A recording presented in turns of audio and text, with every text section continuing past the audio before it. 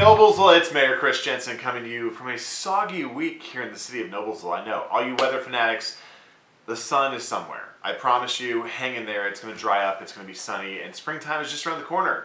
Probably not, but cling to that if you need to. It is Friday, January 26, 2024, with another edition of the Friday 5 here in the city of Noblesville. 5 things you need to know going into this wintry weekend here in the city of Noblesville. So let's dive right in and talk about, you know it, Pleasant Street is number 1 on the list here. Again, if you don't know about this project, visit www.reimaginepleasantst.com to learn more. But a little bit of the detail update for you here. Indiana American Water began their utility relocation today. Work is starting at 10th Street and will last from 7 to 10 days. There may be periodic times with flaggers out there, but traffic will always remain moving.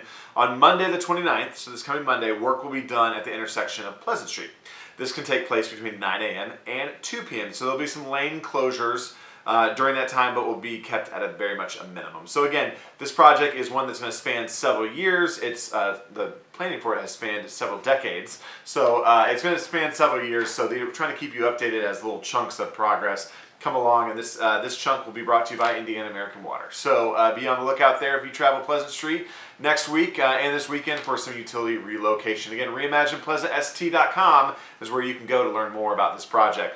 Second thing, I had the pleasure yesterday of, on Wednesday, of traveling down to the Statehouse. As you well know, the Indiana General Assembly is in session currently for a short session, and I appreciate my friend Senator Scott Baldwin, amongst others, for helping sponsor Senate Bill 10. Senate Bill 10, you may recall, is the Indiana Community Cares program. This is modeled after Noblesville's very own Noble Act program, which is our paramedicine program involving Carbon, Luna, and Sadie, our therapy dogs. Our effort to be more proactive in the space of public safety. We are lobbying the General Assembly to ask them to adopt some grant funding for communities, not just here in Noblesville, but across the state, to model Noblesville's program to help at-risk individuals, give a hand up to them and help find resources within our community, also while looking long-term at the costs of public safety. So that bill was unanimously passed out of the Senate Healthcare Committee, and so I'm excited to continue the conversation, but most importantly excited to talk about Noblesville's success in this area, how we are helping our community, and hopefully getting those folks in our community that simply need some resources a hand up along the way. So again, thanks to all those at the General Assembly, and be able to check out our Facebook page at the City of Noblesville to learn more about that program and the success of Noble Act.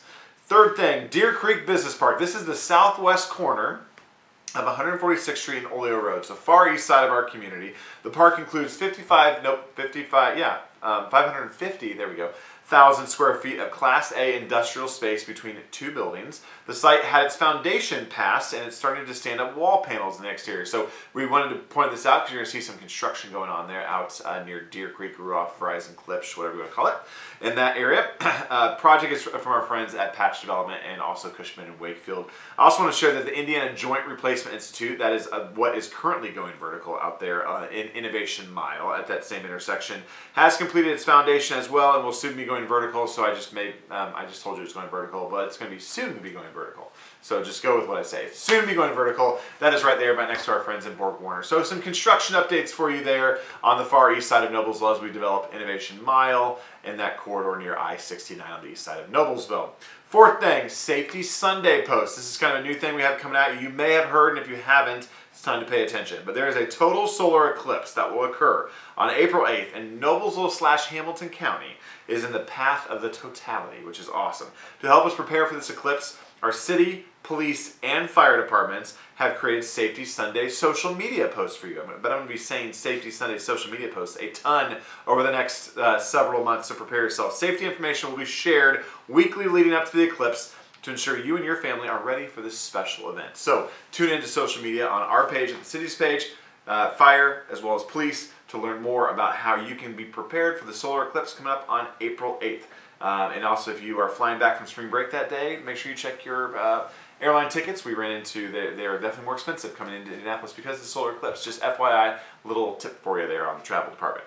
All right, fifth thing you need to know, Devour Indy. It's the perfect time to discover a new restaurant or visit an old favorite because Devour Indy Winterfest returned this week and continues all the way to February 4th. So dozens of restaurants are participating in Indy's citywide region-wide dining event offering value price menu. You don't need a coupon or a ticket to attend or go to these restaurants. Simply visit the restaurant of your choice and ask for the Devour Indy menu. Now here locally in Noblesville, we have Brew Burger, Condado Tacos, Grindstone Public House, just ate there for lunch, FYI, Livery Noblesville, Michelangelo's Italian Bistro, the Nest Steakhouse, Slapfish over by me, Stone Creek Dining Company, Tijuana Flats are all participating in this. So this is exciting. Indy, there's something to look forward to in the wintertime. Just stuff your face. All right, it's going to be great. Your New Year resolutions are probably out the window anyway. So here we go. Devour Indy menu. Go check out devourindy.com to learn more and enjoy some new restaurants in and around the city of Noblesville or the Indy region, but mostly just stay in Noblesville and spend your money here. So anyways, those are the 5 things you need to know going into this wonderful winter weekend in the city of Noblesville. If you have thoughts or questions, comments, or concerns, give me a call here at City Hall. The number is always conveniently located right under my face. Shoot me an email at cjensen@noblesville.in.gov. It's new for us this year. It used to be .us.gov. Or call me, text me on my non-governmental paid cell phone. It's right over there. 317-509-3134. I always love to hear from constituents. Let me know what's on your mind.